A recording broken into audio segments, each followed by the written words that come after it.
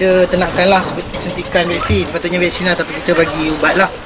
Okey, untuk hari ni kita keperluan ubat kita sebab kita pakai aeroneck. Kalau ikut kat sini, dia punya keperluan adalah kat sini dia tak ada keperluan, tapi dia period dia mean and offer 0 day. Maknanya kalau hari ni pucuk, esok boleh sembelih kat, tak ada masalah. Cepat kesan. Cepat dia, cepat tindak. Timpat. Okey, dekat sini maksimum 2 ml, tapi disebabkan sebagai kita punya latihan, kita akan bagi 0.6 saja. Okey. So pertama, yang jarum dekat sini jangan keluarkan mana-mana. So biarkan je dekat sini. So kaedah nak ambil dia terbalikkan. Kena pusing. Pusing. Ambil 0.6.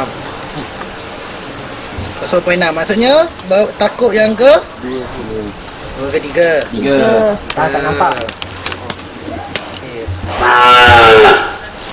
Tu bawa pusingkan. Terbalik. Okey. Pegang bawa. Macam nak nampak ni nak. So, kaedah nak suntik dia untuk exam ni. Yang ni kalau boleh pakai baju yang ada poket atas.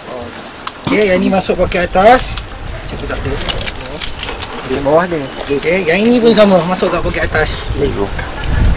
So, ataupun kalau nak senang gigit tak apa. So, kaedah pegang dia yang senang adalah macam ni. So, tepuk 1, 2, 3. Okey, laju tau. Jangan slow sangat. Okey. Nampak tak? Bagian Bagian dalam daging. punggung di mana saja. Yang ni ada isi, okey? Tengok.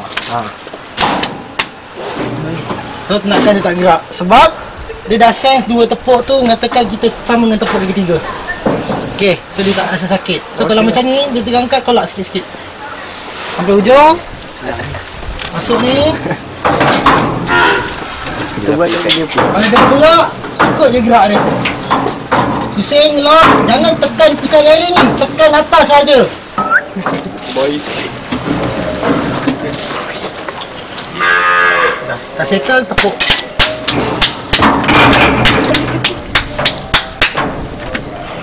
Tutup, jarum, tensi marker, tanda.